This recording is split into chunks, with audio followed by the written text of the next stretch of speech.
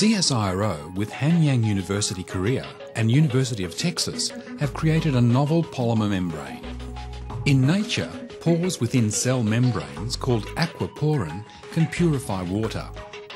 The pores of this polymer membrane mimic the special hourglass shape of the aquaporin.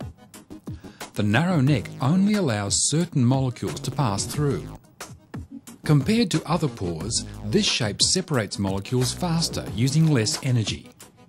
The technology has been shown to separate carbon dioxide and methane, which is important for the natural gas industry.